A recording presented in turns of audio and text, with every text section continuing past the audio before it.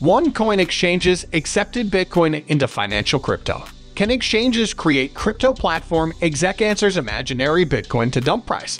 Zh standoff called for broader regulation in offshore crypto exchanges that do not go through financial audits. One of the most substantial value propositions of Bitcoin BTC is that no one can create more of it apart from its fixed supply.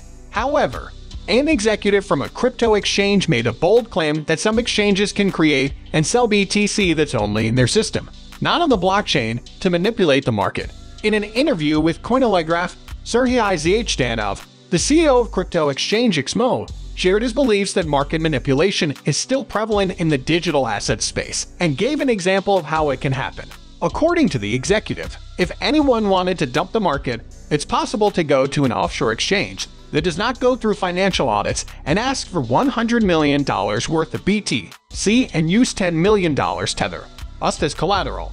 He explained that the exchange just adds these funds to the account, creating these Bitcoins only in their system. They do not exist on the Bitcoin blockchain. The client or internal market-making team then sells these Bitcoins equivalent to $100 million, dumping the Bitcoin price on all exchanges. To get their profits, the market manipulators can then profit from arbitrage, according to Zh Stanov. After the price is down, they buy the same amount of Bitcoin at a much lower price and make a profit.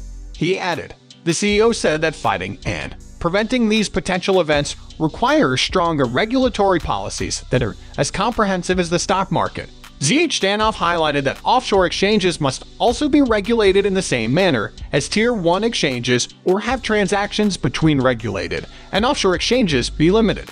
With this, the executive believes that the market will be a better place for investors of all sizes. Additionally, the executive pointed out that one of the barriers to mainstream crypto adoption is the money laundering concerns. According to the CEO, compliance and more comprehensive regulation will make these concerns go away. He said, crypto is a new thing that evolves quickly. It's highly similar to traditional investment vehicles in essence.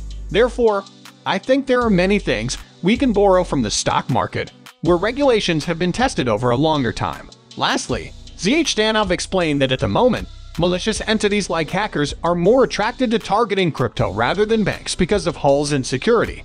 The executive noted that security is also the key to a broader digital asset adoption.